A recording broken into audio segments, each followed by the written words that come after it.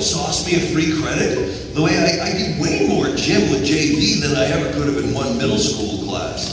He shoots me a scorching look. I'm going to pretend you didn't just suggest that.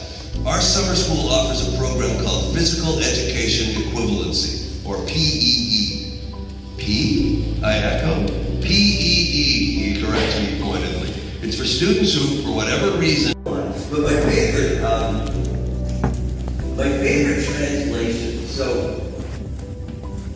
I wrote this book a long time ago, not one of my more famous. It was called Liar, Liar, Pants on Fire. Right?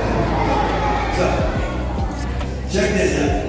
When Liar, Liar, Pants on Fire was done in French, the book translated okay, but the title really didn't, because something like Liar, Liar, Pants on Fire, it's just an expression. You know what I mean by that? Like, if you say to somebody, liar, liar, pants on fire, unless you're talking to someone whose pants really do happen to be on fire, you don't mean exactly what you're saying, right? It's just an expression. But very hard to translate an expression since you're not saying what you mean to start with.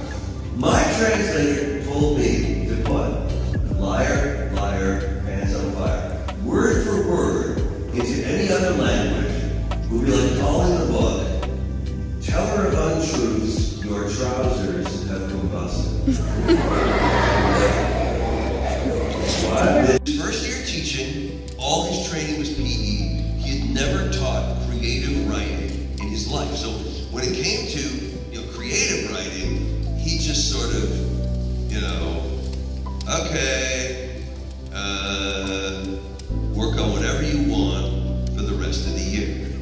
Guys, it was February. Right? So from February to June, we had like a 43-minute class period every single day to write one story. We started working on it in class. Everybody was.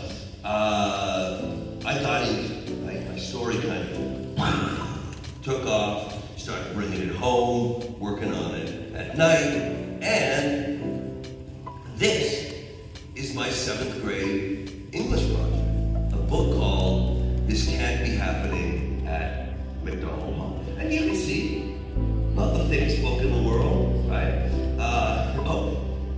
You know what grade I got for writing this? B+. So they gave me A+, but then deducted 1 grade for messiness, right? That's how old I am. So I was in middle school in the 1970s. Check it out. Back then,